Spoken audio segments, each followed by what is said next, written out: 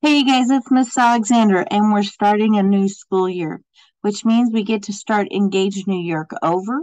So if you want, you can go look at last year's video for Module 1, Lesson 1, and compare the two. All I know is I'm starting new. I have some new visions and trying to figure out how to do this a little better. So the first thing I'm going to say is you want to keep watching and listening. Hit the subscribe button. Also hit notification so that you get notified when I do new videos. And if you like it, give me a thumbs up. So I'm going to keep on going and remind you at the end of the video. Remember, we're engaged in New York. We're doing Module 1, Lesson 1. Our objective is interpret a multiplication equation as a comparison. We're looking at only a few vocabulary words for today. I put enough for the whole week. Place value is a numerical value that a digit has by virtue of its position and number. It's important we understanding place value. We also need to know what a multi-digit whole number is, which it's having more than one digit. And then multiplication. It's a process of combining two or more numbers under the specific rules to obtain their product. And product means their answer. So let's go down to our example. And yes, there's a lot of new vocabulary words we're covering this week. So here's our example. The directions tell us to label the place value chart, fill in the blanks to make the following equations true. We have 3 equations, but I have a place value chart and it says to label it. I see I have 4 boxes and now I've got to figure out where do I put what word.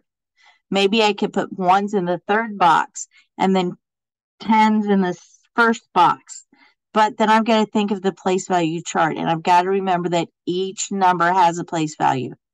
So I know because I'm not working with decimals, the digit closest to the right, so the last digit of the number is my ones place. So the furthest right box needs to be ones. So I'm going to write ones. And I know that next to the ones, and when I'm thinking about my place value chart, the next digit is tens. And then next to that to the left is the hundreds. And then next to the hundreds is thousands. Hopefully this is a nice little review of these digits. Ones, tens, hundreds, and thousands. So ones is our first digit, so it's the furthest right. Next to that to the left is tens. Next to that is the hundreds. Again, we keep going left, and one more left is the thousands. So I'm going to go up to our first problem. It says 10 times 6 ones equals how many ones? So the first thing I'm going to do is I'm going to take this 10 times 6. And I know that 10 times 6 is 60. So right here on this one, on the line next to our 10 times 6 ones equals, we're going to write 60 ones. But now we're going to go down to our place value chart and put our 60 in our ones column. The one thing we've got to remember about our columns is we can only have one digit per column. If I write 60 in the ones, I have 2 digits. So I'm going to take my cursor, highlight the 6, go up to Format, Text, and hit the strike through because my 6 can't be there. My ones column is the number to the right. So the 0 gets to stay, and my 6 gets to jump over to the tens column. So now I can see that I have 60 written in 2 columns, but we see that there are 6 tens. So right here, you guys, on this line next to the 60 equal ones, we're going to write 6 tens. So far, you guys are doing a great job. Thank you so much for hanging out with me. So let's look at our next one. We have 10 times 5 tens. So I'm going to put a space down in all my little boxes. So I'm going to jump into the tens. I have 10 times 5 tens, and I know that 10 times 5 is 50. So right here, I'm going to write 50 tens. So I did 10 times 5 tens equals 50 tens. Now I'm going to the place value chart and I'm going to put 50 in my tens. I know some of you guys are going, Miss Alexander, do we have to write 50? If you understand the process, no, you don't. I'm doing this to help everyone out to see the process on how I'm getting the next number. So we have 2 digits of 50 in our tens position. And yes, we can only have 1 digit.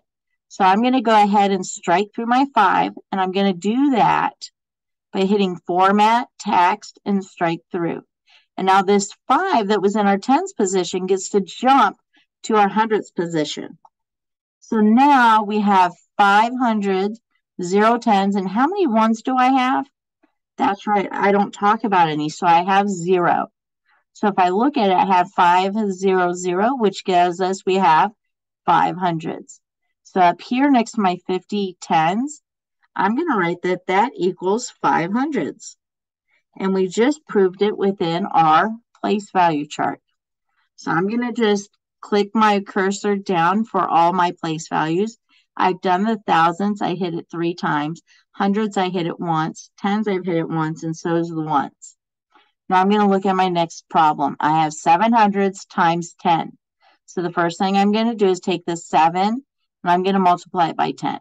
And 7 times 10 is, you're right, it is 70, you guys. So now that I've did that, I'm going to put the 70 hundredths in the hundredths position. So I'm going to put 70 there. And again, we're at the position where we can only have 1 digit in the column. So I'm going to highlight my 7. I'm going to format, text, and strike through because I've got to get rid of the 7 in the hundredths position because it can only be 0. So that means this 700 gets boosted over to the thousands. And because we've not talked about tens or ones, I know automatically I put zeros there. So now, how many is 70 hundredths? We see that it's 7,000. So up here next to our 70 hundredths equals, I'm going to write 7 thousands. This is the first part of our little worksheet. Now let's go to the next one. It says blank is 9 hundredths is 9 thousandths. So I need to figure out how to get 9 hundredths to 9 thousandths. So right here, I'm going to go to my hundredths column. I'm going to put it down, and it says 9 hundredths. So I know for sure if I put zeros in my other columns, I have 9 hundredths. But I want to make this 9, I want to make it go bigger. So I know to do that, I have to multiply it by 10. So right here in the line, I'm going to say 10 times as many as 9 hundredths is 9 thousandths. So if I do 10 times 9, I get 90, which means I need to cross off the 9. Why am I crossing it off? Yes, I can only have 1 digit in a column. So the 9 gets boosted over to the thousandths position, which means 10 as many as 9 hundredths is 9 thousandths. And I can see 9000 gives us 9 thousandths. Let's go to the last one. We have blank thousandths is the same as 20 hundredths. So I'm just going to jump right back up here to our place value chart. I'm going to go to the hundredths because it says 20 hundredths. I'm going to write 20 hundredths. And I know because of that, I don't have tens and I don't have ones. Now I've got to figure out how many thousands is the same as 20 hundredths. Well, if we know we can only have 1 digit in the hundredths position. So I need to cross off this 2 by going to text and then strike through. And then that 2 gets jumped over to the thousandths. So it looks like 20 hundredths is the same as 2 thousandths. So our statement becomes true when we say 2 thousandths is the same as 20 hundredths. This is our first worksheet. Remember, it's EngageNY York, Module 1, Lesson 1. If you enjoyed this video, please subscribe. Please click the bells for the notifications. And if you enjoyed it, give me a thumbs up. Remember, as you're doing this, to take your time. Remember to smile, giggle, and wiggle, and I'll talk to you later. Bye.